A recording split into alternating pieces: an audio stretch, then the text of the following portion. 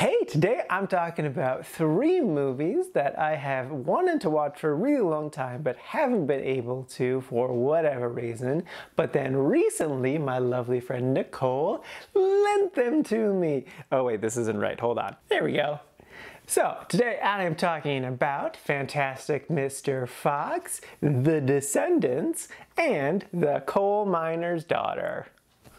First up is Fantastic Mr. Fox. This is a 2009 Wes Anderson film. If you're unfamiliar, this is based off a Roald Dahl book of the same name. And the basic premise is it is about this fox and his wife and them just trying to live their life, and Mr. Fox trying to, be a good person, but like he also has his instincts and he knows who he is as a person, but it kind of clashes with who he needs to be as a person. And it's that whole internal struggle of still being true to yourself, but then also needing to be a good husband and a good father and all that stuff. And yeah, this movie was great. I loved pretty much everything about it. George Clooney did great. I actually enjoyed Meryl Streep for a change.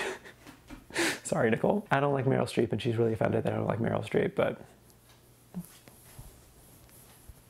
nothing I can do about it. I just don't like her. Really, all the performances were great. I particularly loved Willem Dafoe. I didn't recognize him at first, but I was like, wait, is that Willem Dafoe? And it was. And I was like, yeah, I like this. I don't know, it was just so much fun. I really loved the style and aesthetic of it. Yeah, this was such an easy really liked. So yeah, I thoroughly enjoyed this movie. I definitely recommend it. You've probably already seen it though, in which case I definitely recommend a rewatch because it still, without a doubt, holds up. It's such a fantastic movie.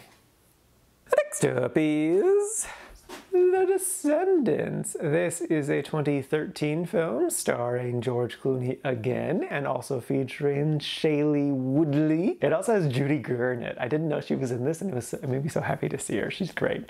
I love her. If you don't love Judy Greer, you're wrong. Anyway, the basic premise is George Clooney plays a husband and father whose wife recently got into an accident, and now he is struggling to be a single parent while also kind of just figuring out his emotions with his wife, because their marriage was kind of on the rocks prior to the accident. And so it's a big complex mess of emotions. And what I will 100% say this movie nails is emotions. They do emotions so incredibly well. It's not just like big, strong emotions, but they do have big, strong emotion parts. It's also more subtle emotions, more complex emotions. They just really, really nail it. What I was a little on the fence about with this movie is it takes place in Hawaii, and the movie is definitely about Hawaii, which I actually liked a lot. But I wish there would have been more native Hawaiians in this movie, because basically all of the main characters are white. That's a bit frustrating, because when it's a movie about this place that's very not white, it should really have some white characters. But being able to put that aside, thoroughly enjoyed this movie. It was a really great emotional experience. It's about grief and about fatherhood and about greed and being emotionally there, and it's just like, I don't know, a lot of things, and it's really, really well done. It's a really well done movie. I was a little afraid that Shailene was going to be kind of like a stereotypical teenager and just annoying and obnoxious the entire time, but she really wasn't. She was actually like my highlight of the movie. I liked her a lot in this. She was great, as was Judy Greer. Yeah, so it's a good, solid, emotional movie that does get a bit sad, but it's also lighthearted. And it's just an all-around solid movie. So I, again, would recommend this one. It's a good emotional experience.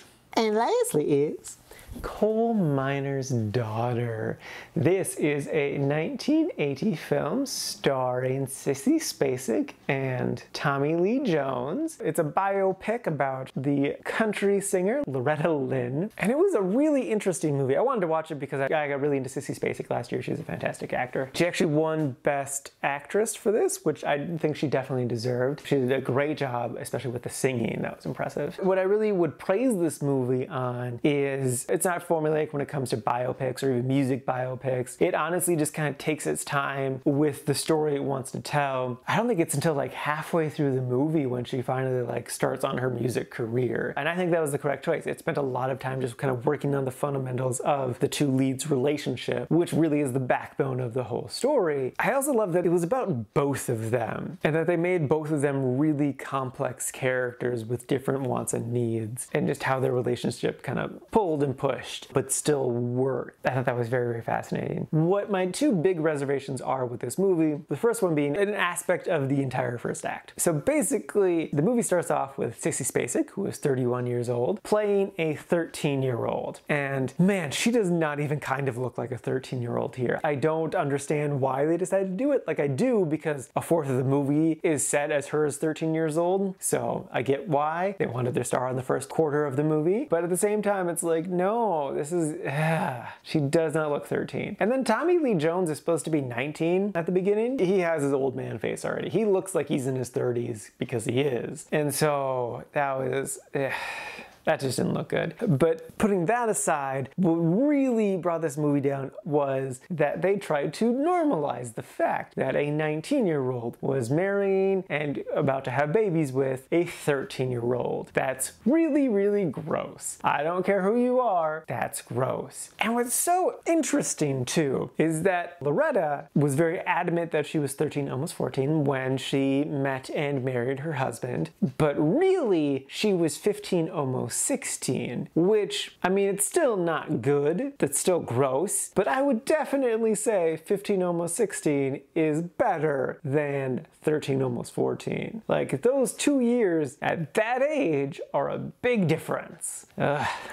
It's such a weird aspect of her as a person that she is adamant that she was very young when she got married. And the movie paints it as like, it's a good thing she got married. Because it is her husband who like pushed her into this career, lovingly pushed her into this career. And what's so interesting too is because Sissy is 31 years old when she's playing a 13-year-old, you kind of forget that she's supposed to be a 13-year-old. So it's more easy for you to accept her wanting to marry Tommy Lee Jones when she's young because she doesn't look young because she isn't young. But yeah, it's weird. But like the rest of the movie works so well that if you can kind of compartmentalize that aspect of this movie and put it to the side, the rest of it's great. So that's why I ended up putting it in the quite like category. Would I recommend it?